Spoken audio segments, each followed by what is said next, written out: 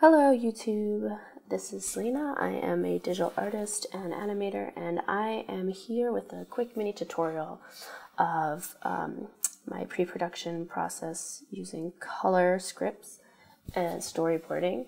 So I'm making a short film, and I thought that I should document how I go about making my short animation film and the whole process. So this part is just color scripts and how I go about doing that in Photoshop.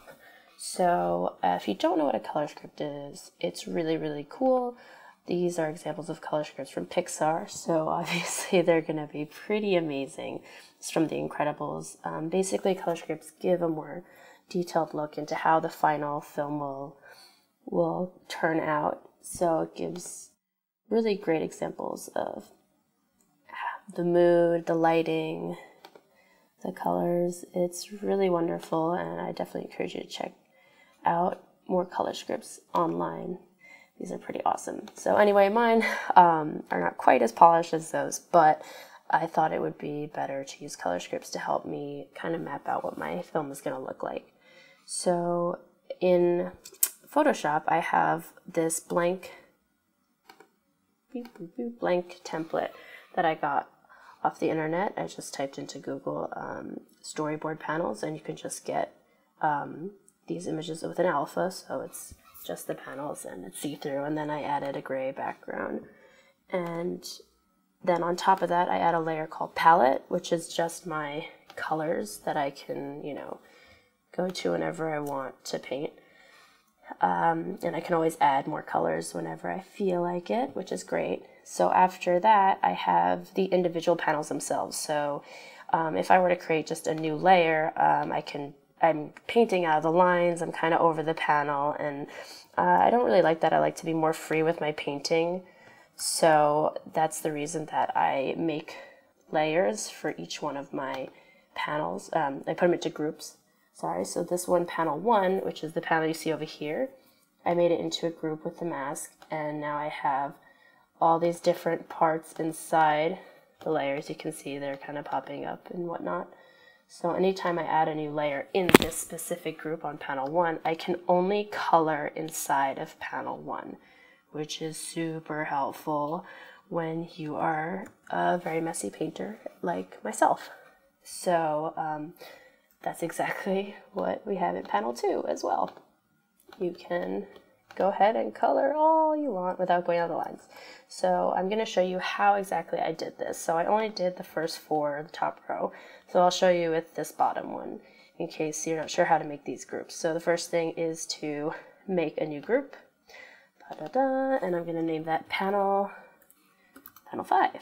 That's the next one. So panel 5, and I make a new layer inside that group. So now we have panel 5, and it's in a new layer. And I'm going to just use the rectangular marquee to carefully draw a rectangle inside the black lines. It's important that it's inside the black lines and not over the black lines. Like the black lines aren't included inside the marquee, because if they are, then when you start coloring, it'll actually change your black lines to whatever color you're painting with. So mine up here, you can see there's like a border of black around my painting, which I like. I mean, if you don't, you can do whatever method you like. So now I'm going to change this into a mask, and once I click on this mask tool down here, see how everything is black except for that one little white panel in there. So basically that means that anything on this layer that I made will only be shown inside of that white panel. That's the beauty of masks. Now I want it to be in the whole group though, because if I made a new layer in this group, that mask would not apply to that layer. So all I have to do is click and drag the mask to the top, and now both of these layers are going to have the same property that I can only draw in the lines.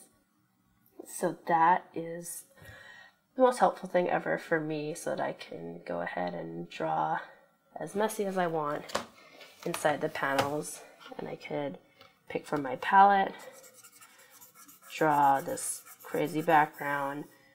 The layer on top of it, I'm going to make the foreground, and I don't have to worry about coloring in the lines or anything like that. And then I can make another layer. Whoops, I wasn't in the group. Make another layer, drag it in the group. make a dark gloomy background color, and it just goes behind everything. And it's just super quick, simple way to do your color scripts. You can also apply the same technique to storyboards. It doesn't have to just be for color scripts. And then I can close the group, and now I have 5 neatly made panels that I can go crazy with. This is panel 4, and just continue to have fun with that. So the arrows I put out of the layers because these will just be, you know, for example, if I was going to pan or something like that, because I'm kind of making them color script / storyboards to help me figure stuff out and just plan out my film. But again, you can use whatever method you like. This is just my process of using Photoshop. And I hope that you found this a little helpful, and I'm going to finish this soon and post the final results of my color boards. So thanks so much for watching.